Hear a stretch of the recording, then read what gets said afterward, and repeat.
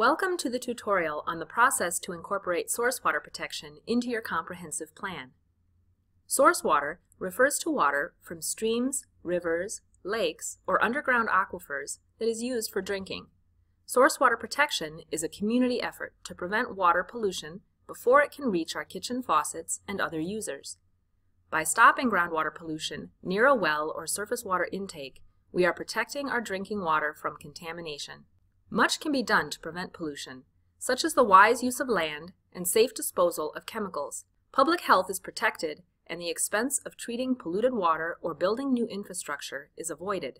The Minnesota Department of Health is the primary agency responsible for administering the source water protection requirements of the Federal Safe Drinking Water Act. There are three primary parts to Minnesota's source water protection program: wellhead protection, protection of surface water intakes, and support for implementation activities. More information is available through the Minnesota Department of Health website. There are over 100 public water suppliers in the Twin Cities metropolitan area. The sources for these water supplies are often shared by more than one community. To illustrate how community land use can affect shared water supplies, let's look at an example in the Central Metro. This part of the metro has a variety of land uses that may affect groundwater, such as soil contamination cleanup or stormwater treatment and infiltration. In this area, groundwater is captured by wells in the city of Richfield. Wells in the city of Edina capture groundwater here. In this area, groundwater is captured by wells in the city of Bloomington. And in this area, the city of St. Louis Park wells capture groundwater. Because land use planning in your community may affect your own and your neighbor's water supplies, as you develop your comprehensive plan, include drinking water supply management area maps for all communities, not just your own. Pay close attention to areas where groundwater is most vulnerable.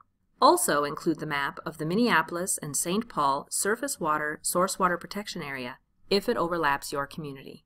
Evaluate existing and future land uses throughout the entire drinking water supply management area. Is land being used in a way that reduces the risk of contaminating groundwater or surface water intakes, particularly where the drinking water supply is most vulnerable? With this information in mind, identify local controls and other planning tools that can be used in your community to protect drinking water resources. Protecting source water areas is an important part of every community's planning.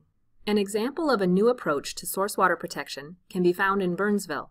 In 2015, they adopted a drinking water protection overlay district. Throughout this process, the city worked closely with property owners and concerned citizens, and they continue to solicit feedback from businesses and others about this new program. If your community is planning to expand water supplies to meet growing demand, consider the locations and plans for new well sites. For example, don't zone areas near future wells for industry or other uses with a high number of potential contaminant sources. Identify all community and non-community drinking water wells, such as schools or mobile home parks, in your jurisdiction that have no land use control authority, and guide land use appropriately. The Minnesota Department of Health and the Minnesota Rural Water Association have many resources to support source water protection. Department of Health and Metropolitan Council staff are also available to provide more information. For questions about the source water protection program, contact your Department of Health source water protection planner or hydrologist. For local comprehensive plan submittal questions, contact Metropolitan Council planning staff. Thank you for your time watching this tutorial. For more online tutorials and other resources, please check the PlanIt page of the Local Planning Handbook.